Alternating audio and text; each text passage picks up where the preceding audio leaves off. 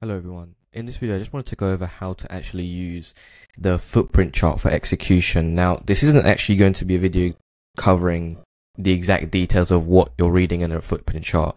Okay, and because there's plenty of other videos out there that I've got that cover that, covering open interest, etc. But what this is going to be covering is exactly what you want to be kind of doing in order to form a plan with your footprint chart. Now, what I mean by that is, if you're going to be using the footprint chart, the basis of actually implementing it into your plan, into your process, is that it gives you much more variables to actually take control of, track, test, measure, compared to like a regular footprint chart, a regular candlestick chart. So let's say, for example, in a candlestick chart, you only have a few parameters. Obviously, you have volume on a per candle basis. You have open, high, low closes, etc. But within software like XOcharts, etc., you can have, different chart type range charts. Okay, you can have volume types, volume charts, delta charts, trend reversal charts, all these different variables adding up as well, where you can start to create a plan, a process over this. Okay, just one of these, for example, could be some form of liquidity vacuums, and things like that, where you're actually tracking what's going on specifically at your level with the flow compared to just open, high, low closes. And one example of this, for example, if I just go over how I use it to some extent, and an example that I've built up just for this sake. The first one being that I use range charts. Okay, so a range chart is literally just each candle to be the exact same size. It's going to be covering, in this case, $150 because I've made my tick size $1 per tick. So that's $150 every single candle is going to be covering.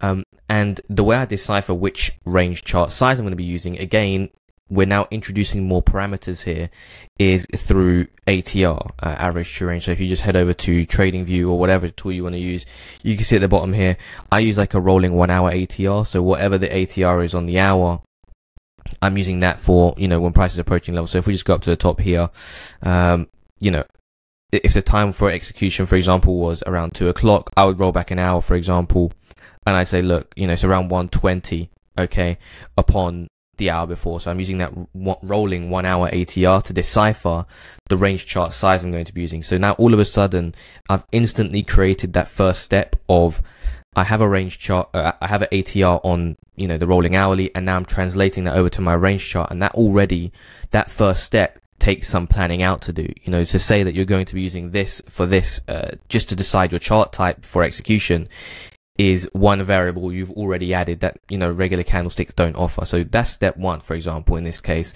Step two is, okay, are we approaching a key level? Now, this is more so universal. I guess software such as, XO, etc., you can have much more variability over the levels you're actually going to be looking at. So, for example, if you have just this high here, it's also session high on the day, or that set previous session's high. So if I just mark this out here, okay, we can remove the other one here. So you can see that we have this high, move down, and I'm saying, okay, let's just say, for example, I want to be using this high as my level of interest. And what I want to be doing here is saying, okay, what is the volume coming through when I'm pushing through this? In this case, it's 99.7 million. Also, very important factor in this case, when you're looking at this type of chart, this is aggregated information. So you're seeing Bybit, Hyperliquid, Binance, those three exchanges. So I'm seeing 99.7 coming through the level. And then as you come back down, by the way, very quickly, okay, you can see the volume actually on the pushback down was only 61.8 million.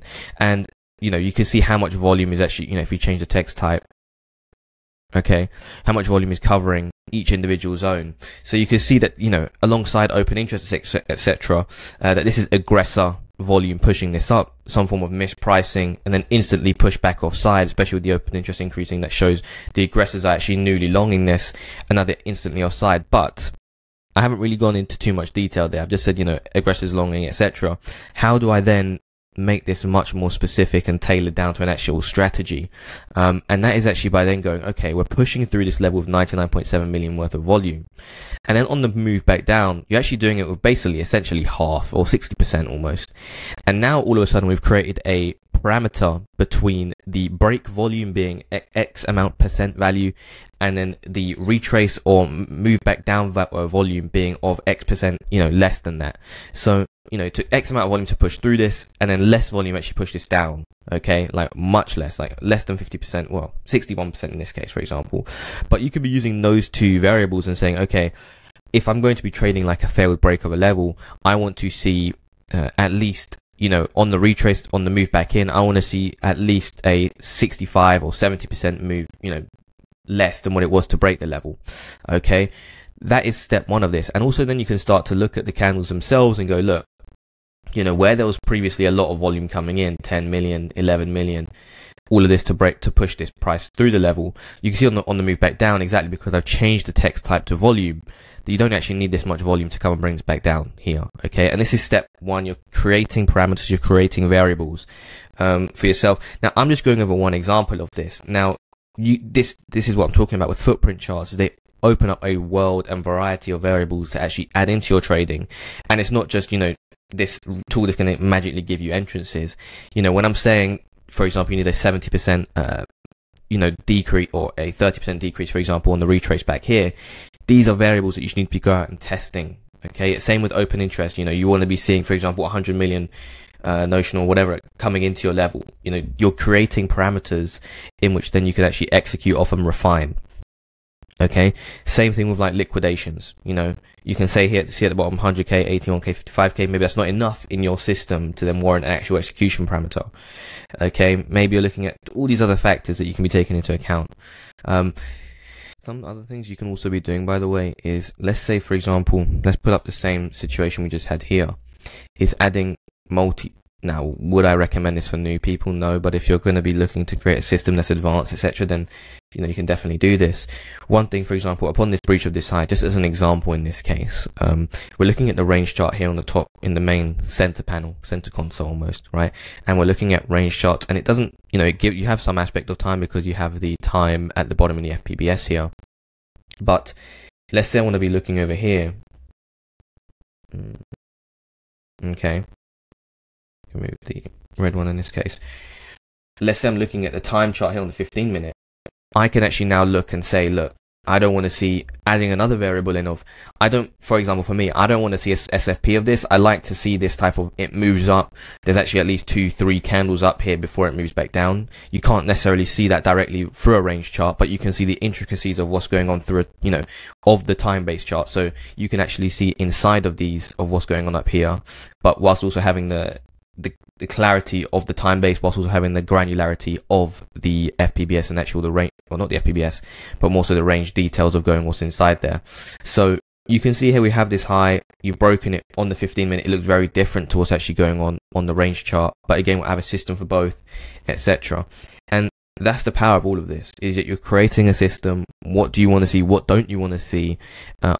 What are the parameters you want to see going on there? Now, for example, if you're looking for like some form of like crowded positioning or something like that, one thing you can do is go, okay, I want to see X amount of new longs or new shorts opening above the high, X amount of time not spent above there to before I'm actually taking the trade. So like, again, if you just take another high, I'm just taking it for this example again, you have a few liquidations up here, 335k. Does that fit your system? This 35 million, it doesn't come in actually above the high, so they're not necessarily buying above the high. They're preempting continuation. How does all of this fit into your system? And that's the most important thing to be thinking about when you're trading order flow. And it's not just looking at it in the time and trying to get with the flow. Maybe if you're looking at the DOM, that's very different. But I'm talking about how I would use it and how, it adds so many different variables, parameters that you can create and form and put into your system, that it is really powerful in that essence. Okay, same thing with like funding rates, etc. Make a process with it, make a system, and refine it as you go along. Test it. Don't just I think that the hardest part, I'm going on a bit of a rant here, but I will do this quickly, is everyone will say, where do I start? And the best place to start is kind of just think of something random. Now, what I mean by that is your first and initial parameter doesn't really matter, or your variable doesn't matter, because it's only there for a testing basis. And then beyond that, you can then start to refine and test and continue and move forward. Because if you just, if you sit there trying to find the perfect parameter or variable initially, that's going to be very, very difficult to do. Just come up with something random. Say, okay, I want to see 20 million of volume above the level, or whatever it may be. I want to see at least 1 million worth of Rex above my level every time I'm taking a trade. an example, and then you start taking a few trades, test sizing, by the way. Don't just fucking go all out size with this. You start taking a few trades and you go, and you look, and whilst you're also doing reviews as well of the previous moves in the market, and you're going, this 1 million size needs to be adjusted. You know, I'm going to reduce it to 500k. I'm going to increase it to 1.5 mil. Whatever it may be, you see all of a sudden now that base of 1 million, it sets you up for then just refining and testing based on that. I won't go into all of that, but that's what I do in my spare time. I hope you all found this valuable. I'll catch you all later.